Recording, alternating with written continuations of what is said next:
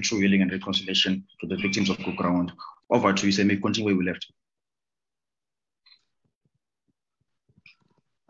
Brighton, I'm not sure whether you were talking. I just could see your lips moving, but I didn't hear a thing of what you were saying. Can you please confirm that you can hear me?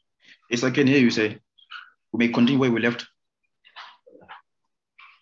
Maybe for those who are on Zoom, can you just send me a message and confirm if you can hear me? I am really not sure what is happening, because the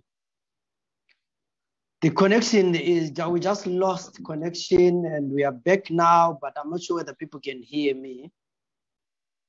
Yes, we can hear you, say. Go ahead.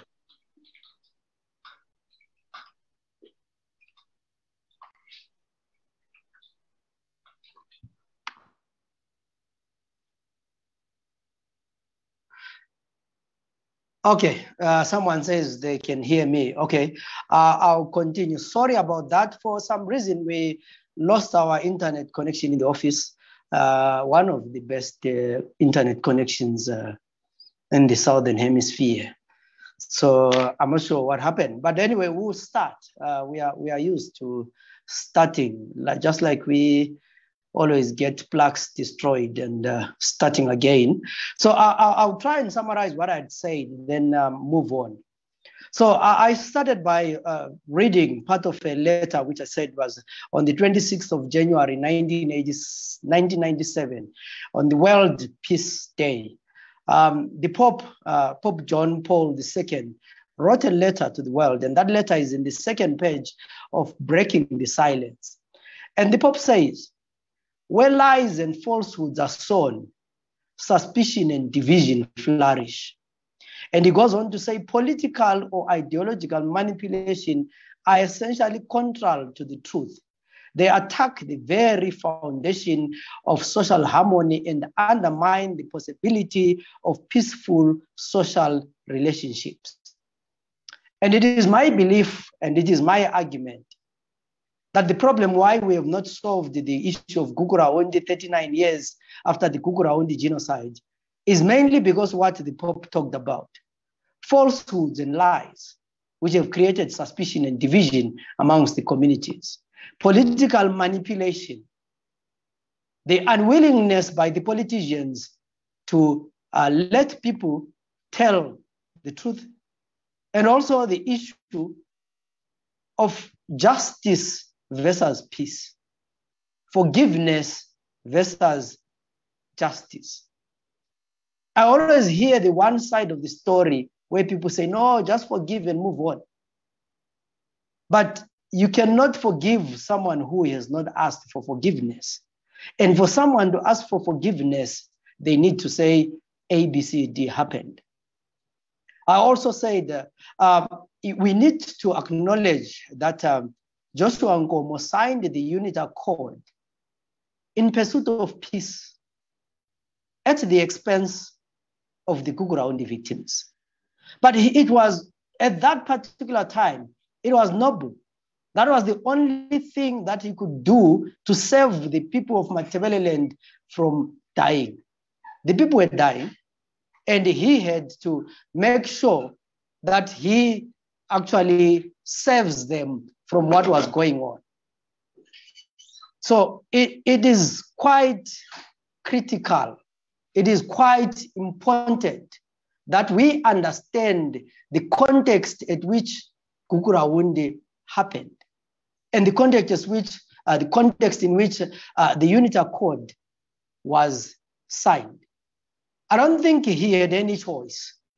I don't think he could have done anything better than he did, but he had to sign the Unity Accord.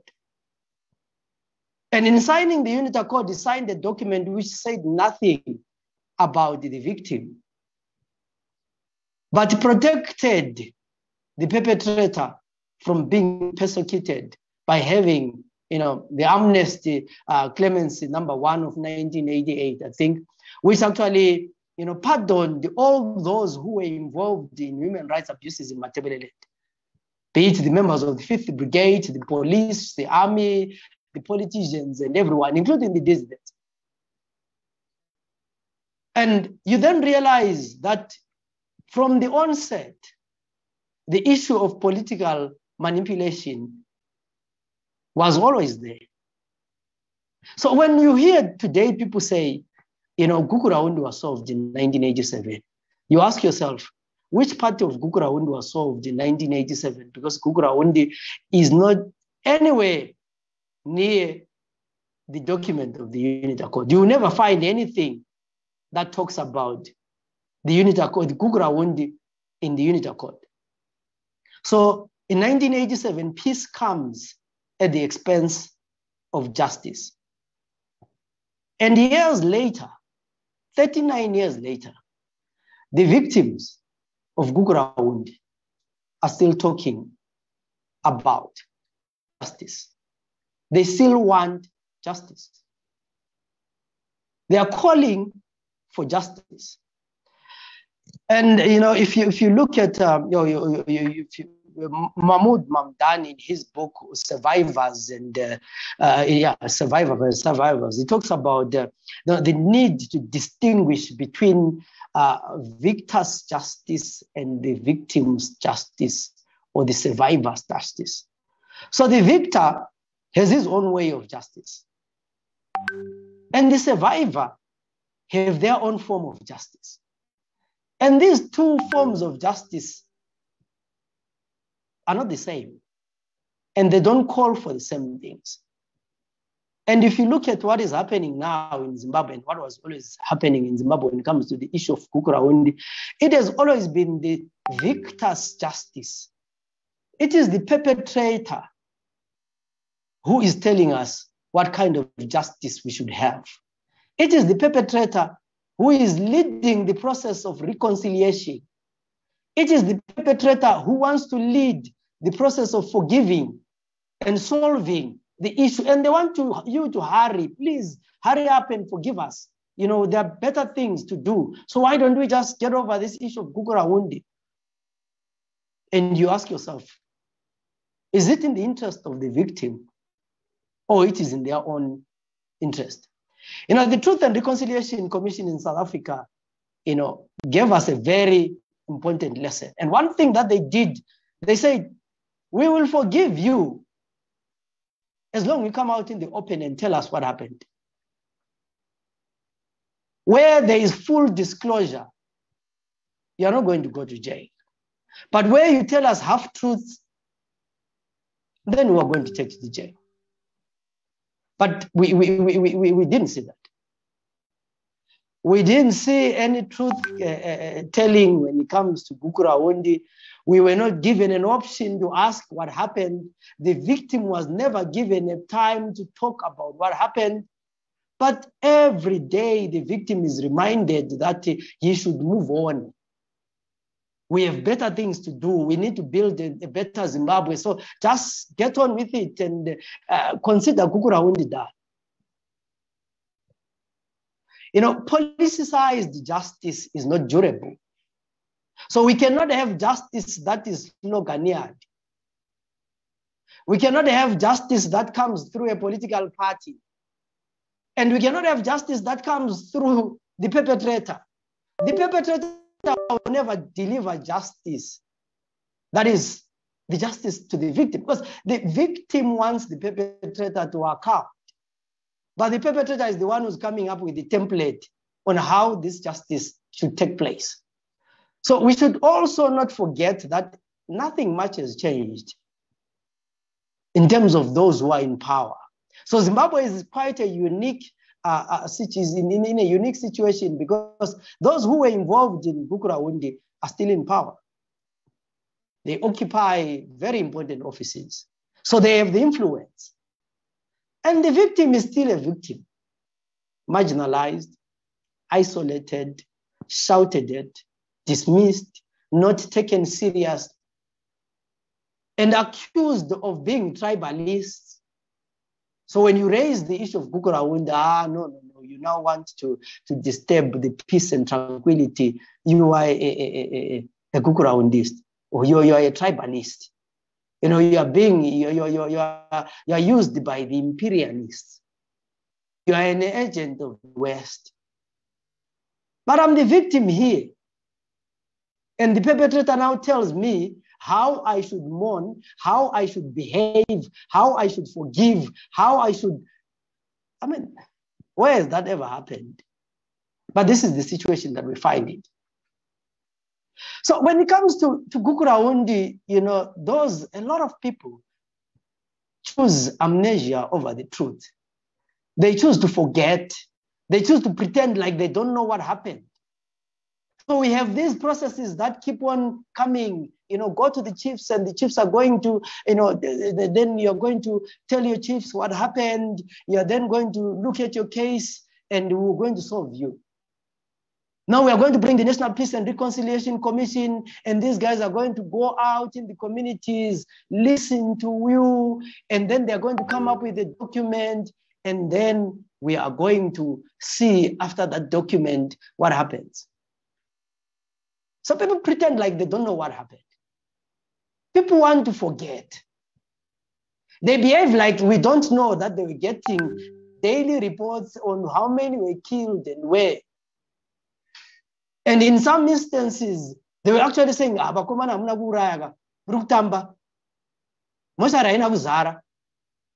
want more bodies. You can't tell us that these are the only people that you have killed. They want us to believe that they had no control of what was happening. They had no oversight. They were in the dark.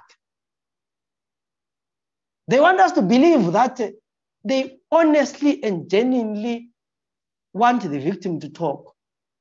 And they're going to give this victim a platform. So people decide to forget when it comes to the issue of Gukurahundi. And this is why you see that processes, you know, start, end from nowhere, then they begin again. Let's not forget that at the height of Gukurahundi, besides the intelligence was reporting every day what was going on. The diplomatic community was reporting every day what was going on. ZAPU was reporting every day what was going on. The press, ZANU itself knew what was going on.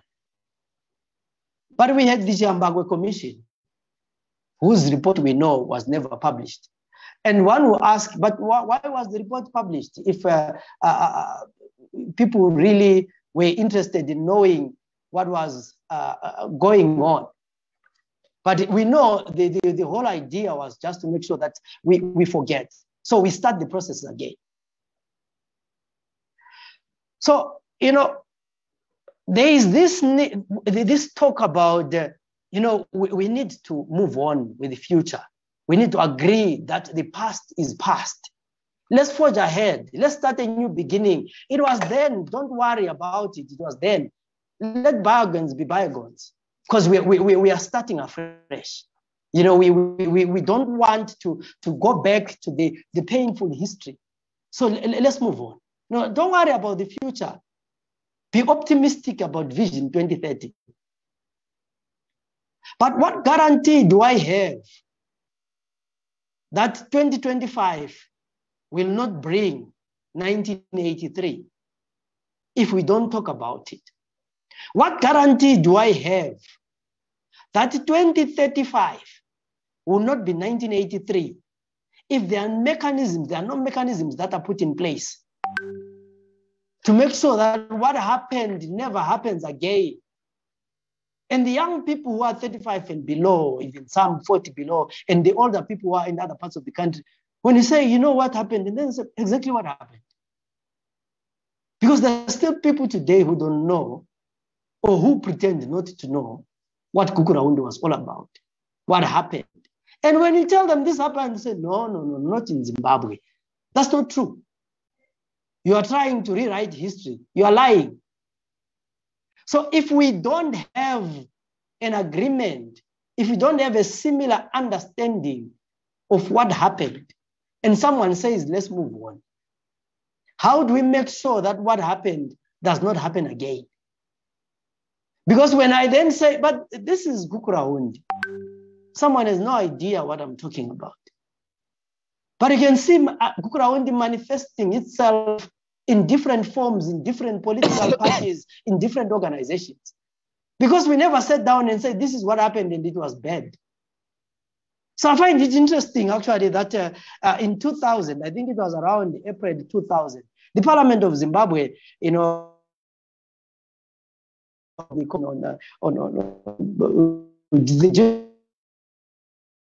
prevention, punishment, crimes of genocide, according to the 1948 statutes. The Parliament of Zimbabwe signed that. We are part of that.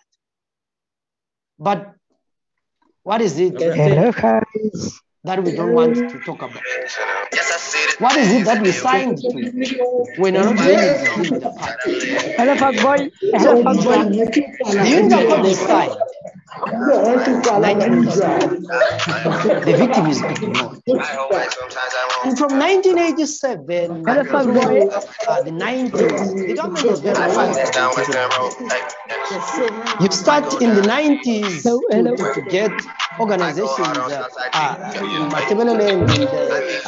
Catholic Peace Commission, other activists. But you cannot forget about Gukurahundi. This happened. They are largely ignored. And they can afford to ignore a lot.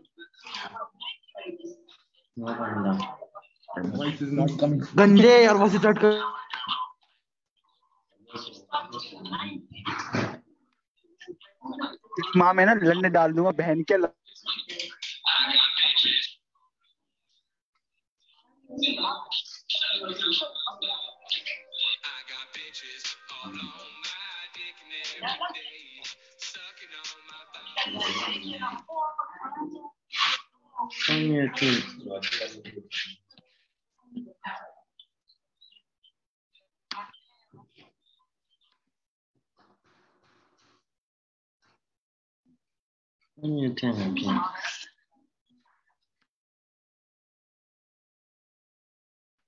Uganda, Babuga.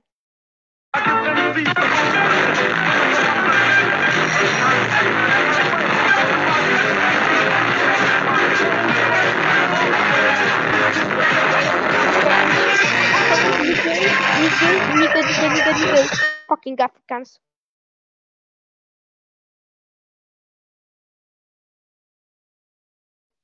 Fucking you. Fuck you.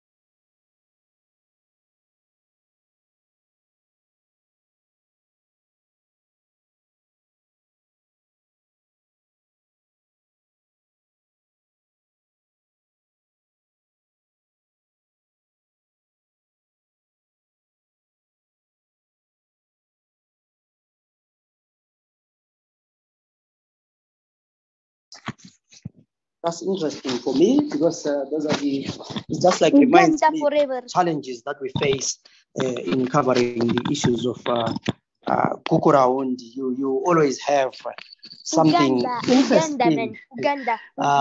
You always have something interesting happening. So it's, we have the real life on a social media platform. And I know it's because some people shared the link. So once you share the link, then it gets to everywhere and you have those issues. So anyway, we continue. And definitely we're going to continue and we're going to have a discussion. So the unit accord is signed, and there is nothing much that happens. And if you look at the 90s, besides ZAPU, besides a few guys in the civil society, largely there is nothing that happens. And it is mainly because the guys who by then were seen by government as the direct victims of Gukurahundi were in government. So the major or the senior ZAPU leaders are still in government. Joshua Nkomo is alive. And ZANU is very comfortable because they know that anyone who raises the issue and they are not happy with it, Joshua Nkomo is going to call the person to order in courts. So the issue of Gukurahundi in the 90s is just a whisper. But a lot is done, and the rise of civil society organizations like Imbovanama Shabezulu, you have the coming in of breaking the silence, everything, people start talking about it. So what happened is that in 99, Nkomo dies. So the death of Joshua Nkomo really shocks ZANU-PF to the core. They are worried about whether ZAPU will remain in government. They're worried about now there's the talk of the ZCTU forming a political party. So there is more like the death of Nkomo also leads to the death of the de facto one-party state. So there is the rise of the call for a new constitution. There's NCA. There is the opposition. There is everyone is like, it's like the death of Nkomo opened up to everyone, and everyone is saying, okay, the person that we respected is no longer there. So we are going to call for the things that we've always wanted to. And so there is fear within ZANU-PF. They are worried. And for this first time, the president of Zimbabwe, within a period of about 2 months or so, or even a month, he talked about Gukurahundi more than 3 times. So he starts to address the issue. He starts to say, but if you look at, I think it was November 20, 99. There is a chronically article which was written where the President Mugabe says, we are going to set up a committee that is going to look at the issue of Gukurahundi. And by then he was talking to the chiefs. He told the 45 chiefs in Tabazinduna in a meeting that these are 45 chiefs from Matebele. And he says, we are going to address the issue of Gukurahundi. And we want our people to feel to be part of this country. And he goes on to say, we are going to look at their issues area by area. We're going to deal with this issue. And it reminds me of the new mantra, we are going to look into the issue of Gukurahundi on a case-to-case basis. So the current arrangement to have the chiefs trying to address the issue of Gukurahundi is not new. If you look again at the chronicle of 18 October 99, Mugabe was attending a memorial service. I think it was for the late Squili Moyo at the Brethren Church in Christ in Bulawayo. And Mugabe said he was going to compensate the victims of Gukurahundi. He says the victims of Gukurahundi are going to be compensated. And we are going to do everything that we have in our power to make sure that this issue is solved. So 99 is full of quite a lot of promises. And actually what I found interesting is that even in 2000, the same discussions continue. And in Bindura, there was a time when Mugabe was attending a function in Bindura. And he says, he regrets, I think it was 8 August 2000. Mugabe says, Gukurahundi was a mistake. It should not have happened. We are one people. But this is where the MDC is building. The MDC is coming in, and there's a lot of, they fear, they can tell that there's a lot of anger. And if they don't resolve the issue of Gukurahundi, then something will happen. And what happens around that time again, after the death of Nkomo, Zipra is promised that they are going to get their properties. There's a committee that is set to deal with the issue of properties. Joseph Msika actually hands over the properties. There is a function where Joseph Msika attends, and he hands over properties, the farms. Zipra guys. But once he has done that, it doesn't take a week to come back and say, sorry guys, the properties that we handed you over actually now don't belong to Zipra anymore. Because some of the farms had been sold.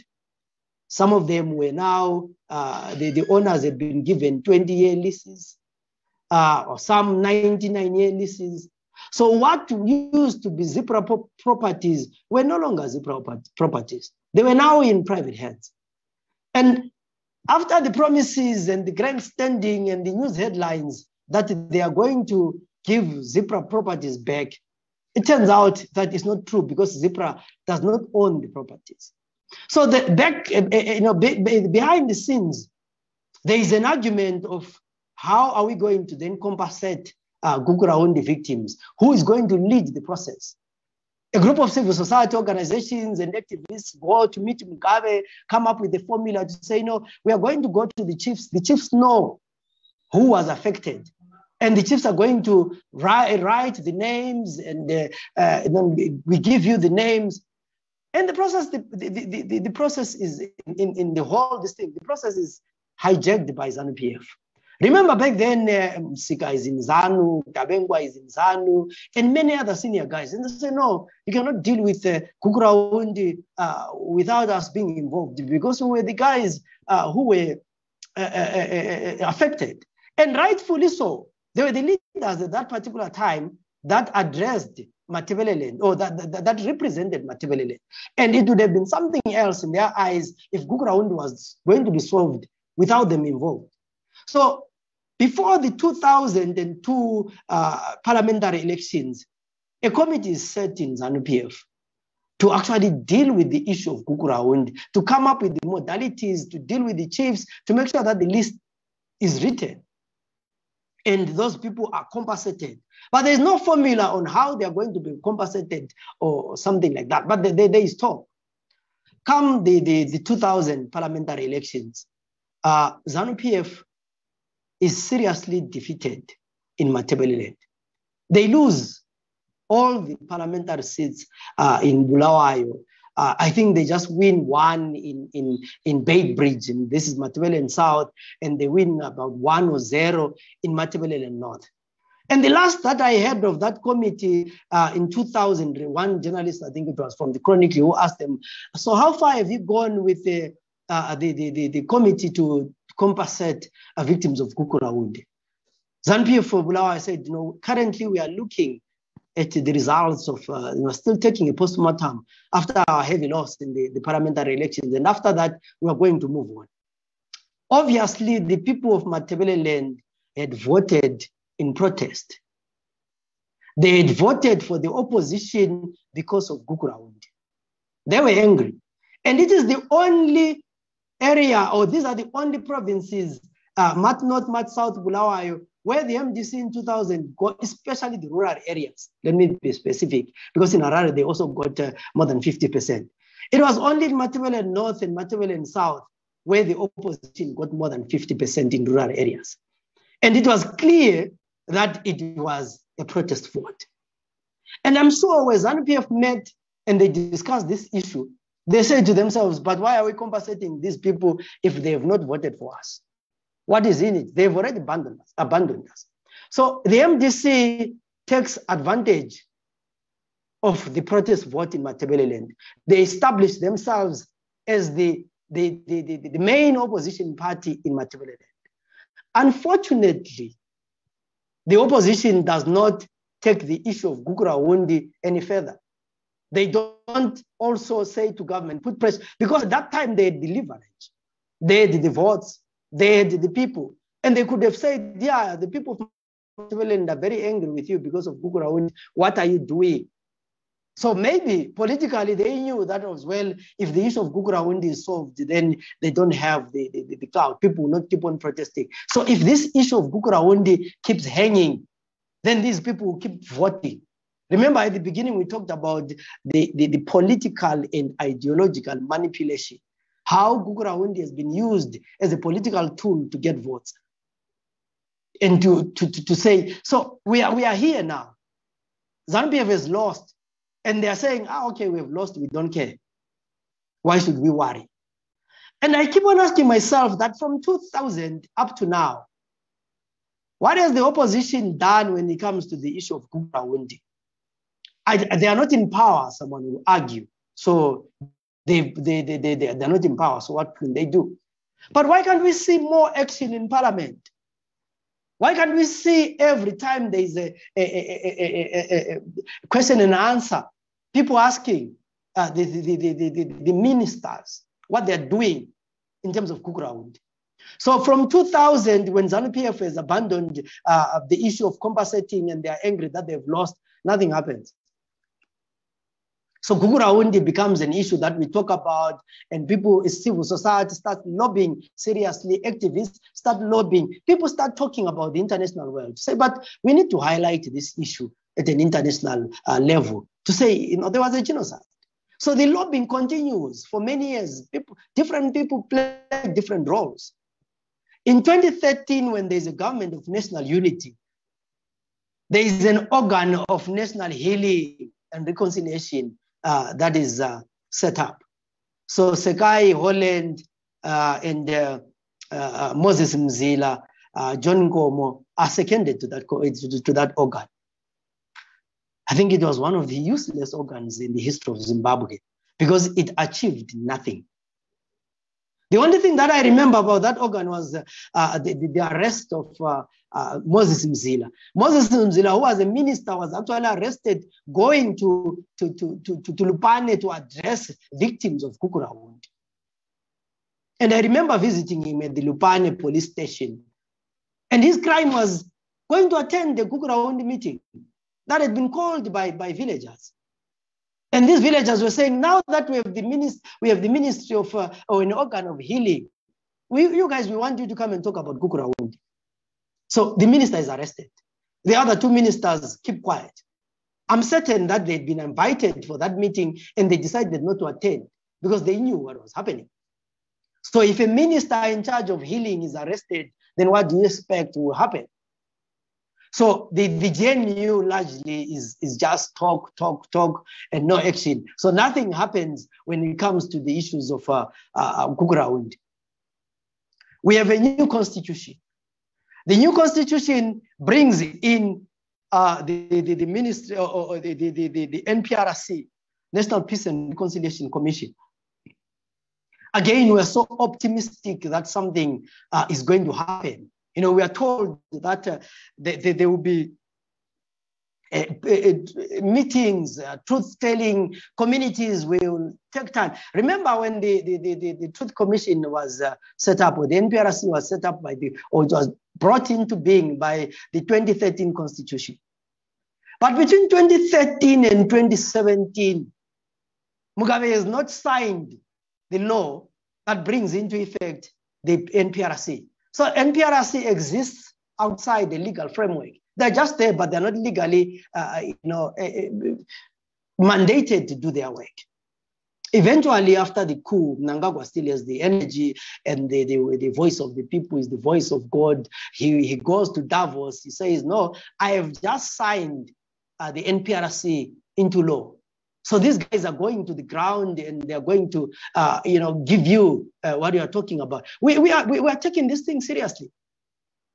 But this was despite the fact that just a day, I think, on his inauguration, it was around 24 November 2017, he had said, let bygones be bygones.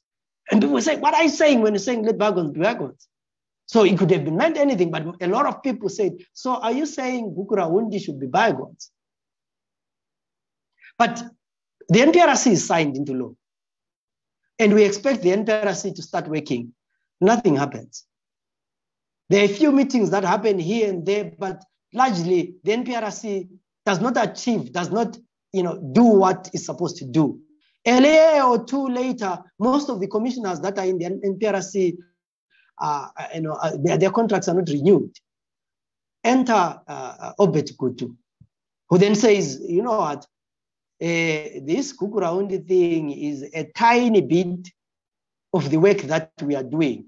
It's not actually part of our, it's not the major work that we're doing. We are looking at many other things. It's not just Gukurahundi. So we are stuck. Nothing happens. And the question is, what should be done to make sure that the issue of Gukurahundi is solved? And I'm trying to give you a historical background of how much unwilling the government of Zimbabwe has been in dealing with the issue of Gukurahundi. So the NPRC becomes a non-starter. In 2017, there's the idea that the president is willing to engage, and the civil society organizations in Bulawayo, they actually go to meet the president in March 2019, where I'm arrested at the State House. But some people go there, and civil society meets the president. And the 10-point plan comes up. So the Machiavellian Collective comes up with a 10-point plan. And the 10-point plan talks about, exhumations. It talks about giving birth certificates to those kids who don't have birth certificates. It talks about many other issues when it comes to issue of Gukurahundi. A lot of other guys in the Machiavellian Collective then don't agree with the methodology that is being used. And they think, no, here we are moving too fast. Probably we are now being used by the state in this. So they pull out. Machiavellian Forum is formed. Machiavellian Collective have 2 or 3 other engagements with the president. Still nothing comes out. But then in the process, then we pick again the process of the chiefs. So somehow in the process, then it says, no, the chiefs are the ones who are going to deal with the issue of Gukurahundi. So they know the people who are affected, they live in these areas, so the chiefs can deal. Enter Fortune Charumbira of the Chiefs Council saga. And he's the one now who's spearheading the process of Gukurahundi. He's the one now who is talking about how Gukurahundi is going to be solved. But the issue of chiefs is not new. In 2000, 45 chiefs were told by the then President Robert Mugabe that the issue of Gukurahundi is going to be solved, there's going to be compensation, the issues are going to be looked at case-to-case basis. I'm certain that some chiefs had already compiled names and forwarded them somewhere. Anyway, they are our chiefs. We love them. We think they are genuine. We think they really mean business. They were affected. They're the ones who know the process. So it's good. The chiefs can do this. But are the chiefs capacitated to do it? So we start getting headlines without action. No, the chiefs are going to be capacitated to do the meeting. So we are going to have a capacity building meeting and the chiefs are going to be told what to do. You follow up on the stories about the capacitation of the chiefs. The chiefs tell you, we only read about this in the newspaper. We've not done anything. And a week ago, we see a headline that, government has set aside money for the Gukurahundi work so that the chiefs can go into the communities and talk about the issue of Gukurahundi. You see another headline saying, the chiefs have already started compiling the names of those people who don't have birth certificates. And they're doing that in this moving fast. You ask chiefs, so who has compiled what name? Where do people go when they want to put down their names? And people are starting to call you. Which chief do I go to if I have a relative who don't have a birth certificate? The chiefs say, no, we just read these things in the newspaper. The last interview that I did, I did that interview with Ken Matema, who says, please, can there be transparency? We can't be reading in the newspapers that there's been money set aside for the chiefs when we don't know it. Because our communities, they go around saying, I'm a chief sister Limali. So in summary, a lot has been said about Gukurahundi. Government has promised a lot, but nothing has been delivered. And this is where we talk about the political manipulation. When they think that they are losing power, when they think that there's an election that is coming, they talk Gukurahundi and say, no, we're going to solve this issue and it's going to be fine. The question is, are they sincere? And the other question, is it realistic that the perpetrator can lead the process? What I know is that people need healing. What I know is that people want to talk about what happened to them.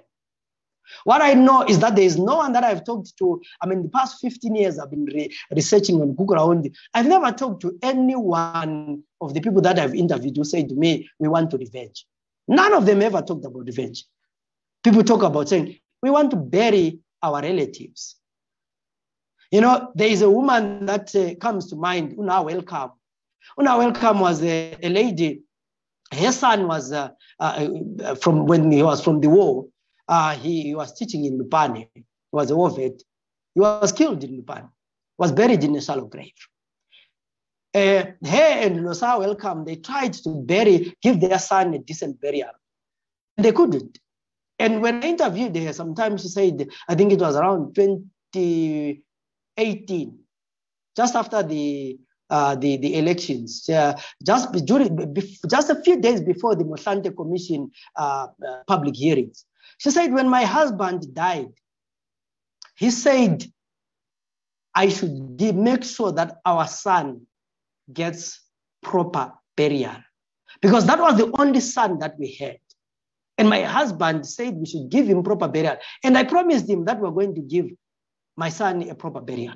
So this woman wants her son to be buried. She even goes to the Motlanthe Commission and talk about the issue that she wants Welcome to be buried, to be given a proper burial, because she didn't get a chance to mourn her son. She never even visited the place. She just knows where it is, but she just needs him to remove him from a shallow grave that is on the way to the nearest school, and she wants to give him a proper burial. By then she was now, she couldn't see properly. So Una Welcome died in 2019 before she could give her son a proper burial. The issue of reburials still continues.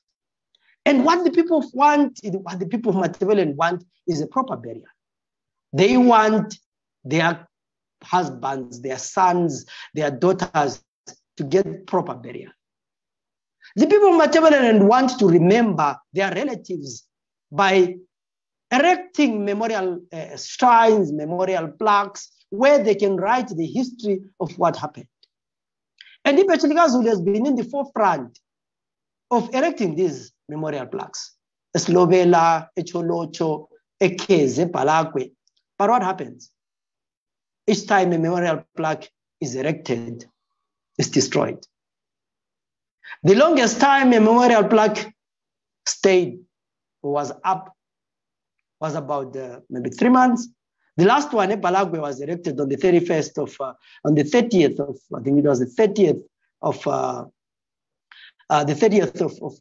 October. So it was October and November, December, 2 months. In January, it was bombed and destroyed. So the question is, people who are going to destroy memorial plaques, are they willing to sit down with the people of Matabeleland and talk reconciliation? Are they willing to talk forgiveness? Are they prepared to acknowledge what happened if they don't want to acknowledge the graves where the people of Matabeleland are?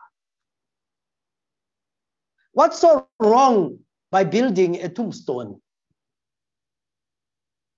We have the heroes here, where we remember our fallen heroes, and we can go there and read about their hero. I mean, so and so died, he did this.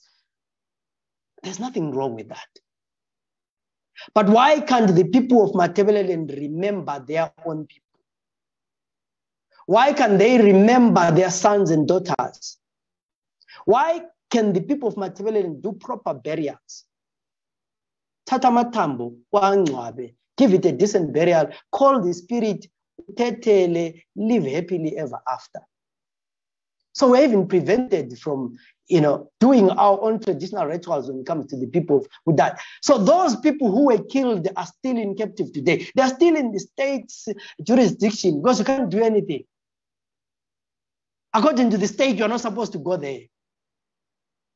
You're not supposed to remember them. So it's not a lot that the people of Matabeleland are asking for. I don't think the people of Matabeleland want money. They're not for sale. So let's not believe that if we talk about compensation, we'll go around, distribute money, give them heifers because they are poor, then they're not going to talk about reburials. This issue of solving Gukurahundi and making sure that people are compensated should not be a bribery scheme. It should not be on condition that we give you this, then you shut up. You don't talk about it again.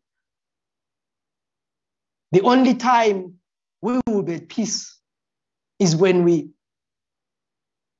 honestly, openly talk about Gukurahundi without fearing for any consequences.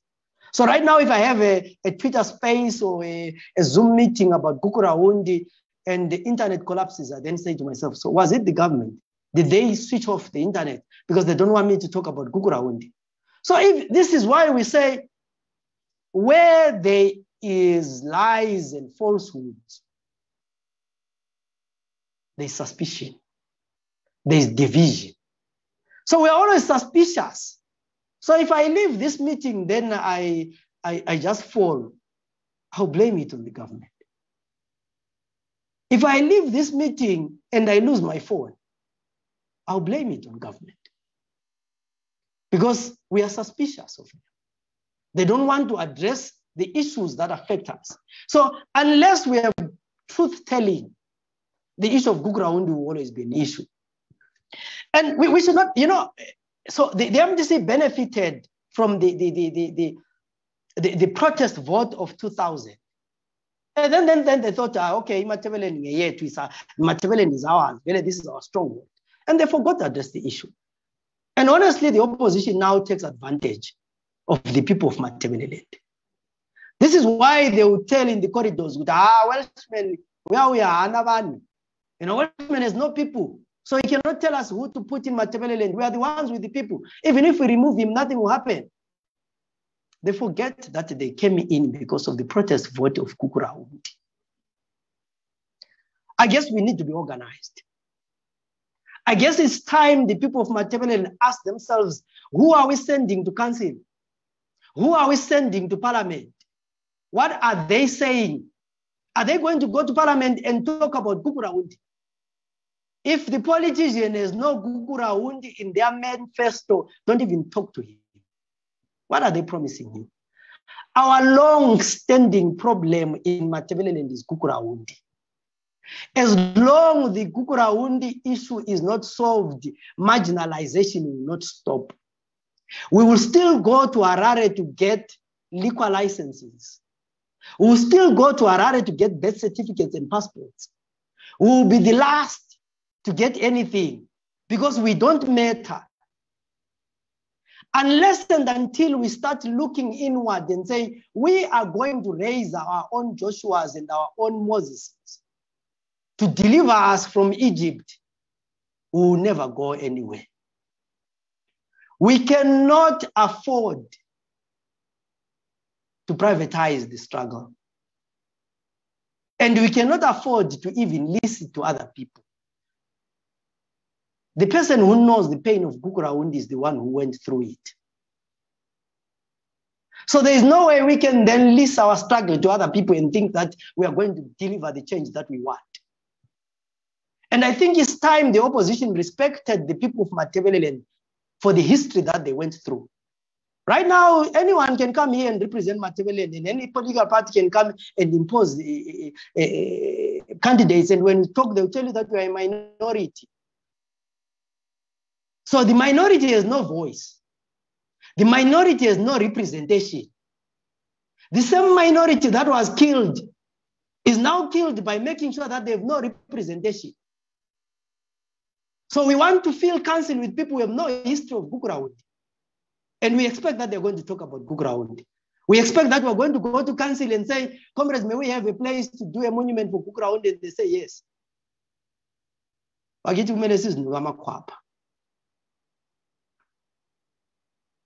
We need to realize that when to solve this issue on our own. Let's work together with the chiefs. Let's help them where they need help. Let's see where the process starts and ends. But if you dine with the devil, use a very long spoon. Because we know that for a long time, it has always been the issue of political manipulation. It's not about solving the people. So in summary, for us to attain peace, coexistence, respect, for us not to be called minority, that doesn't matter when it comes to decision making. We need to stand by our own first, show strength in numbers, support our own, have a clear agenda. And the agenda is making sure that Matabeleland and Migrants solve the issue of Gukurahundi.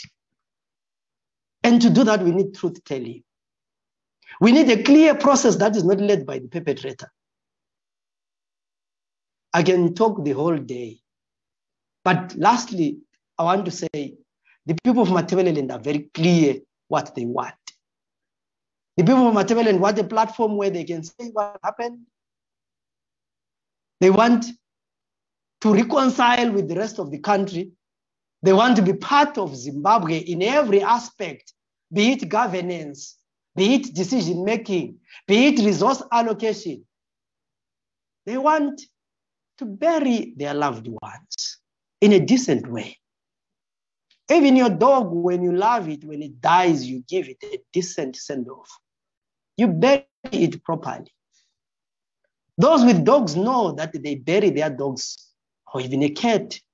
They mourn their animals, they mourn their cats, they mourn their dogs. So are we not human enough to be given a chance to mourn our relatives, to give them a proper burial, to write a memorial plaque? Here lies a great man, Mr. Ndlovu, who was shot by the 5th Brigade on the 16th of November, 1983, Mkonyeni Echolocho. May your soul rest in peace. Do our kids not deserve to know the history? Don't they deserve to know what happened? If we don't erect these memorial plaques, are we not destroying the history? 50 years from now, who will narrate who died where? So the agenda is clear. Don't erect memorial plaques. You're going to die, and the history is going to die with you. And we are simply saying, no, that will not happen. Until the last breath of anyone in Matabeleland, we are going to talk about Gukurahundi. So it's not about Zenzele. It's not about Imbovane. It's not about Ugutula Trust or Habakuk Trust or anyone. It's about the people of Matabeleland. So you can target one, but we are not one. We are many. We are like legions. And for sure, when it comes to the issue of Gukurahundi, we shall be demons. And we will pop wherever where we need to pop until the issue is solved. I'll stop here for now.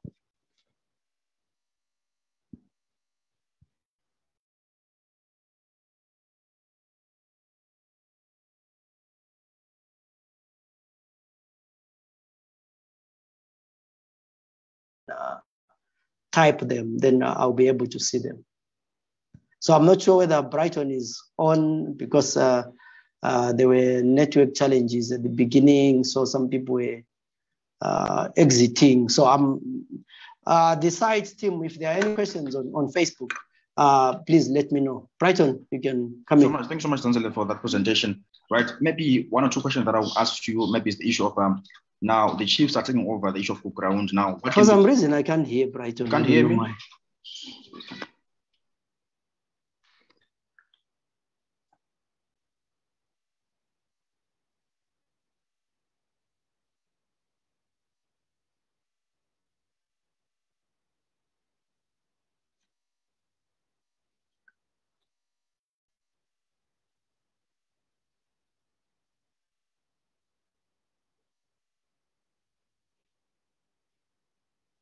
Okay, I can. Someone send me a message, Lapana, on WhatsApp, and it's Brighton. I'm not Brighton. Magwanya was saying the 2002 were the presidential elections. Yes, the parliamentary elections were in 2000, and in 2002 were the presidential elections. I think there's someone who, I'm not sure whether someone who's raised their hand.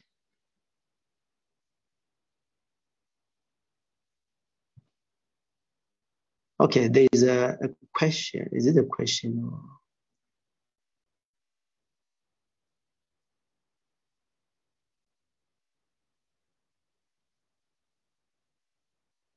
Right when I saw that you sent the question, but I can't remember where you sent it. The involvement of chiefs and the government in solving Gukurahundi. I'm not sure whether it's a question. For me, how effective has been NPRC, right? Let me do this. How effective has been NPRC in solving Gukurahundi? I don't think they solved it. So the issue of Gukurahundi, we are talking about it now. And so that means they were not effective.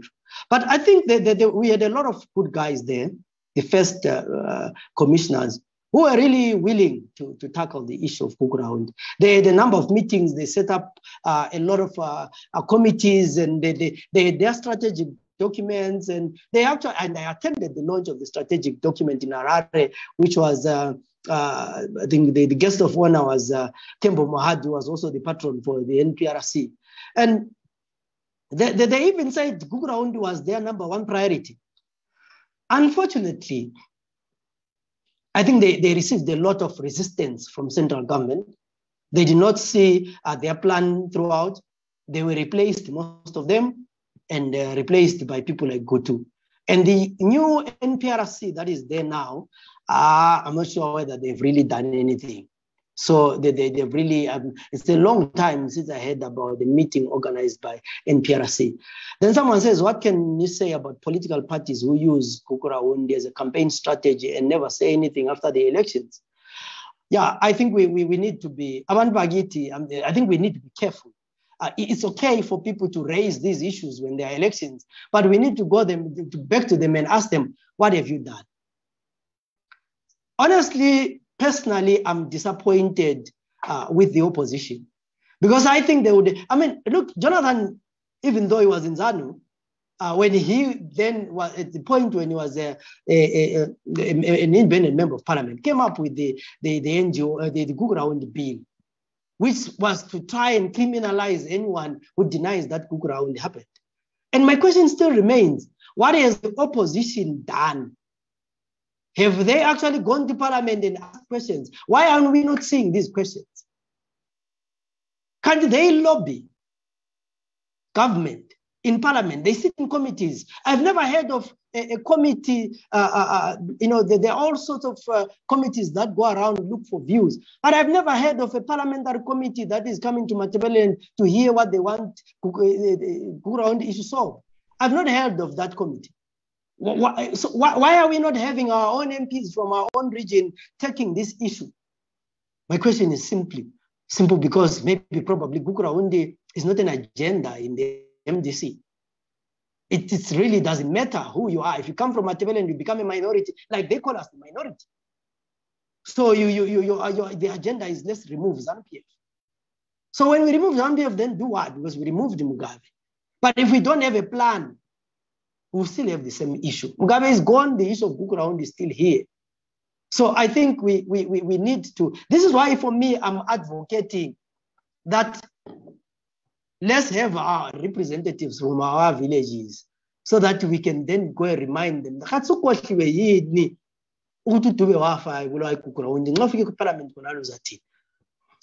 says the destruction of memorial plaques erected by Bechidizika Zulu, what can be done to secure this? The last one was secured. They had been plastered, concrete. There were security guards for a week. Or in fact, there were security guards for 2 weeks. And for the 2 weeks when there were security guards, it was not destroyed. The moment the security guards were removed, it was destroyed. So there are a lot of things that happen that sometimes Ipechu, site and other people cannot share publicly on the efforts that are being done to actually secure these plaques. But a lot is done.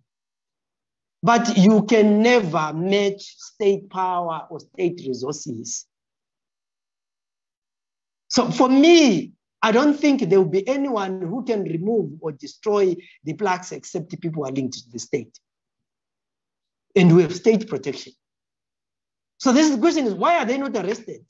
Why haven't you seen someone being arrested? The last time Jaramba said, they are not worried about the plaques because they were not involved, or they were not told. So a crime can happen because the government has not been told. What happened on public hearings on Gukurahundi? Well, the NPRC started afresh. They took new commissioners, and new commissioners have not said anything about the public hearings. So nothing has happened. And like I said at the beginning, we can have these public hearings as many times as we want. The government knows what happened.